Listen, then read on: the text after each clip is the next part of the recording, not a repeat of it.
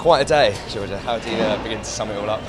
Yeah, it's been kind of surreal. My heat swim this morning was so much better than I was anticipating. And to be honest, I've not been able to shut off really since this morning. I tried to take a nap and completely just unplug, but I couldn't really. My brain was just going crazy and my heart rate was like high all day. But I'm really pleased that I was able to back up the time. Although I went slower tonight than the time I did this morning, that was actually equal to my previous personal best time.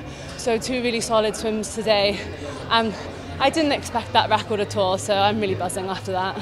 Fantastic. And the final coming up, I mean, obviously, goal is the intention. I mean, what will you do between now and then?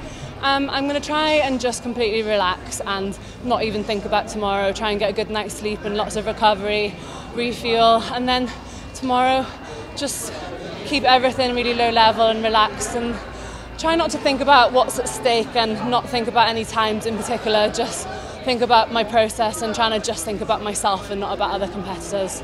The atmosphere out there seems electric. That must really be amazing when you get the record as well. It was so crazy actually, because we had 2 Brits next to each other tonight and Kathleen was announced before me and I heard the roar for her, and then they roared again when they announced my name, and it was incredible.